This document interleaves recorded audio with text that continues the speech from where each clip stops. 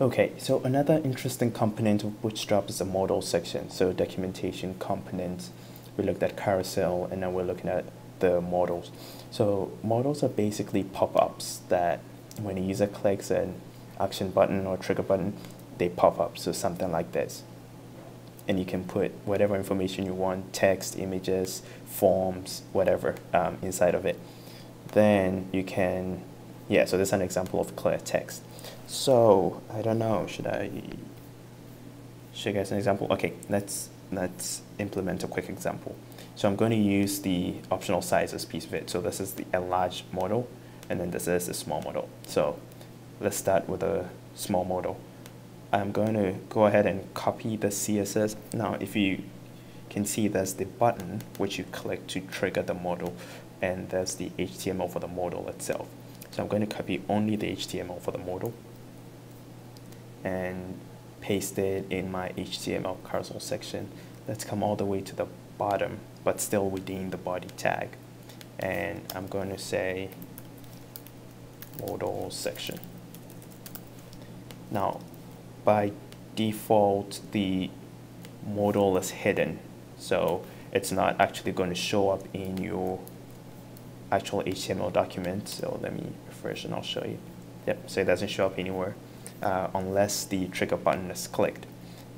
And so let's go back to the trigger button. This is it, and you can see it has this data toggle thing and says model, and it has a data target, so this tells it which model, and this triggers the modal element. So I can either add this button, or I can simply copy this data toggle model option right here, the data toggle and the data target, and add it to any button I have in my HTML document. So let's see what button we do.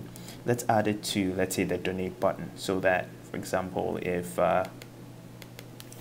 you want to donate, it will just open a modal and you can enter your credit card information, blah, blah, blah. Okay. Now let's say data toggle model. Okay. Now, no, it's not a class even. I'm just going to add these options and save. Okay. So let's see if this works. Oops, I definitely messed something up over here. What did I do?